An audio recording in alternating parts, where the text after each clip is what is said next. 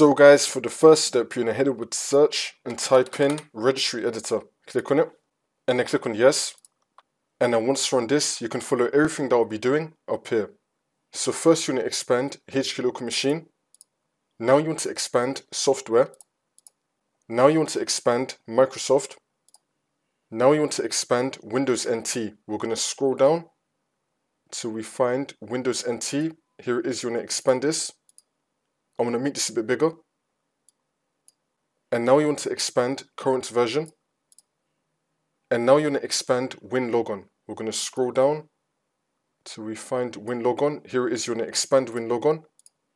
And now you want to expand GP extensions. And now you want to find this one right here, 827D319E. You want to click on this. And now this will appear on the right side. Again, it's going to start with 827D319E. And you can follow everything that I did up here. And then once you're on this, you want to find extension debug level. Here it is, you want to double click on this. And then once you're on this, you want to make the value data 0. So in this box right here, you want to type in 0 and then click on OK.